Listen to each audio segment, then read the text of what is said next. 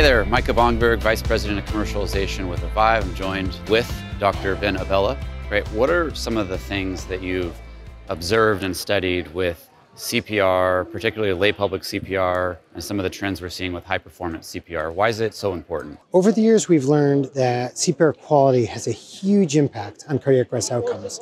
It sounds so simple and maybe even obvious, but it hadn't been obvious for decades of CPR training. What we've learned is that the way we perform CPR, the very details of depth, rate, leaning, hands-off time make a huge difference. Probably much more of a difference in outcome than any of the medications we use in the emergency department. So it's really fundamental.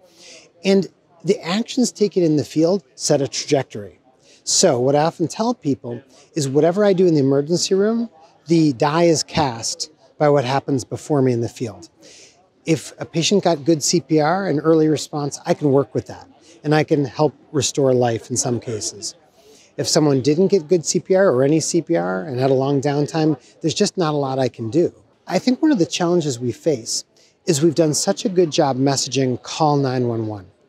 Now, I don't disagree with that message, but inherent in that message is just call 911. And that's a dangerous message because it's really against what we need, which is call 911 and, as opposed to call 911 and step aside.